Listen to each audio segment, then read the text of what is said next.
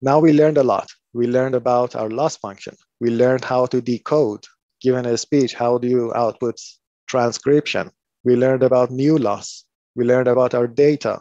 So now we are in a comfortable position to move forward with another architecture for speech recognition. For speech, there is a Melee spectrogram. This we covered in the first slide.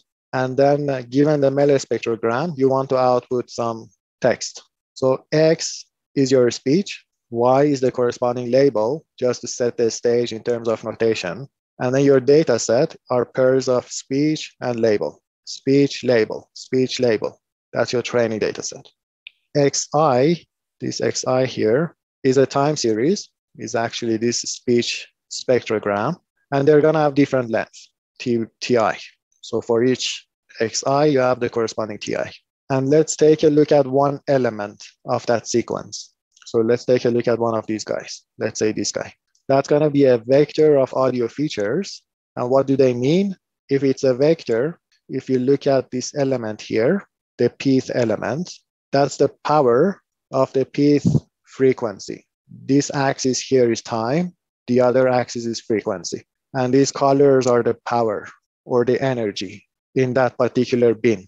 And then you're gonna output, your model is gonna output the probability of CT. These are the outputs of your model, there's a hat on it. And then CT could be characters, A, B, up until Z. It could be a space, it could be apostrophe, or it could be a blank. So the space is a different thing from the blank. Blank is just you're outputting nothing. That's for your speech. For instance, for this guy, there is nothing that you're outputting. Or you could output a space because these are your words. Space is part of your characters. H are your hidden layer 1, hidden layer 2, up until the last hidden layer. And then your H0 is your input. What is the first layer doing for deep speech?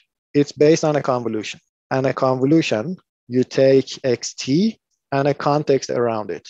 For instance, maybe 2 time steps before and 2 time steps after. That's your context. One way to implement convolutions is just to turn this context, so the entire window here, into a long vector and multiply it by a matrix. So it's then going to be a fully connected neural network or a fully connected layer. So you can think of everything here as fully connected.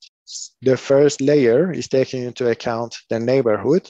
The next one, you can think of them as one-by-one convolutions or fully connected ones. So it's just a linear combination of your previous hidden state plus a bias, pushing it through ReLU, but this is modified ReLU. Up until this point, this is ReLU, but then you're capping your ReLU at maybe 20. So that number doesn't really matter. So you're capping it at some point so that you can control the values of your H. They don't get too big. So these are not recurrent. Up until this point, there is no recurrence. There is a bunch of convolutions and then fully connected, or actually one-by-one convolutions. The next guy here is gonna be recurrent. So you have a forward recurrence, you have a backward recurrence, and then you're gonna add the two. And then the last guy is, again, one-by-one convolution. So it's a combination of convolutions and recurrence, this architecture. And in the end, you're gonna output the probability of the next symbol being K. And K could be any of these letters or the blank. And then we know that we need to write down a loss. You can use the CTC loss. You can train it, and then you can decode it with beam search. We just covered it. Okay? The only thing that you change is the architecture.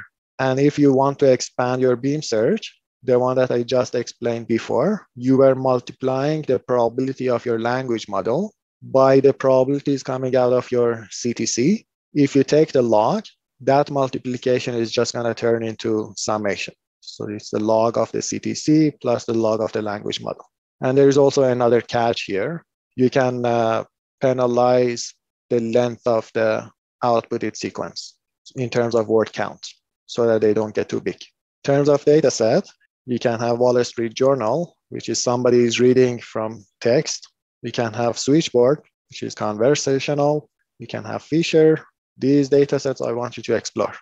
And you can have Baidu. I don't think this data set is available, but these are, so the size of the data is getting bigger and bigger. This is 5,000 hours of speech. And these many speakers. Without the language model for the decoding, what are you going to get? You're going to say, what is the weather like in Boston right now? Prime Minister Narendra Modi, Arthur, and ticket for the game. But then as you add the language model, the Boston here is going to get fixed to be Boston. Prime Minister Narendra Modi, that one is going to get fixed because probably Narendra is a word in your vocabulary. And this is going to get fixed as well. Are there any tickets for the game? So that's the effect of your language model. In terms of numbers, that was qualitatively. Quantitatively speaking, you can compare it to some classical methods like Gaussian mixture models and hidden Markov models, and some CNNs in addition to hidden Markov models. And then you can have deep speech trained on switchboard, trained on this data set, and trained jointly on switchboard and Fisher. And then you're reporting the results in terms of word error rate.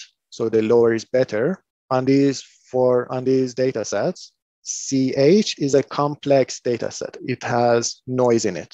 So this framework is doing the best when your speech is noisy. For instance, there is noise in the background. Somebody is talking, there are trains going around, there is noise. But without noise, this model apparently is doing the best. But in total, if you put these two together, deep speech is the best, okay? And we are gonna cover another paper, Deep Speech 2, which is gonna improve upon this. We're gonna see that later on. So there are these systems for speech recognition. You can actually go online and play around with them, like Apple Dictation, Bing Speech, Google API, Wit.ai. On the clean and noisy, on the clean, you're getting some improvement out of deep speech. So this is just testing those systems against each other on some clean data set and on some noisy data set. And on noisy data set, you are getting a huge improvement. Okay, any questions? Most of the hard part we covered in the previous topics. So the easy ones was working with different architecture. Any questions? Okay, perfect.